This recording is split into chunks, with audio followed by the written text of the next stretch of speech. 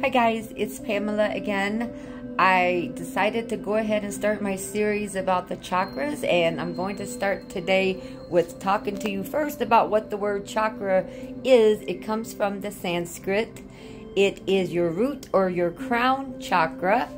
It begins right here at the top of your head, and it covers all sorts of body parts, which I'm going to get into detail of a little bit later on in some other videos. There is so much to talk about with these chakras, so it's going to take a lot of videos to go over this. It is located here, like I said. It represents your spiritual connection to yourself, others, and the universe around you. There is so much involved in these chakras, people. If you haven't ever heard the word chakra, I want you to do me a favor, and I want you to start studying what chakras mean, because there is so much involved and so much to explain, and me trying to do that in just a little 3-minute video is kind of hard.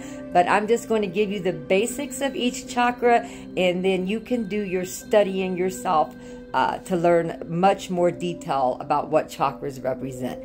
I'm just doing short little videos to get people into the word chakra and understanding that it's energy and what it does and how it can help you literally feel better if these chakras are all flowing perfectly and getting the energy moving. So like I said, today we're talking about the root or crown chakra, and it is located right here. It's the first chakra, and it's related to the earth element. It is the chakra of stability, security, and your basic needs. It represents our spiritual connection and our transformation. This chakra connects you literally to the divine. This chakra helps you feel secure and grounded. A lot of people will call this chakra source, God, divine energy, angelic energy, source energy.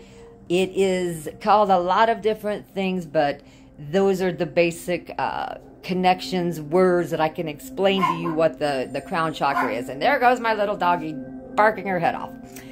So this chakra is going to give you a sense of being grounded to where you're at, grounded to the earth, awareness that you are a soul in a human body.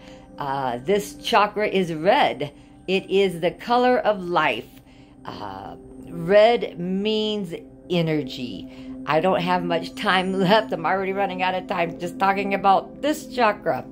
It is the energy in our connection with the earth. It carries the promise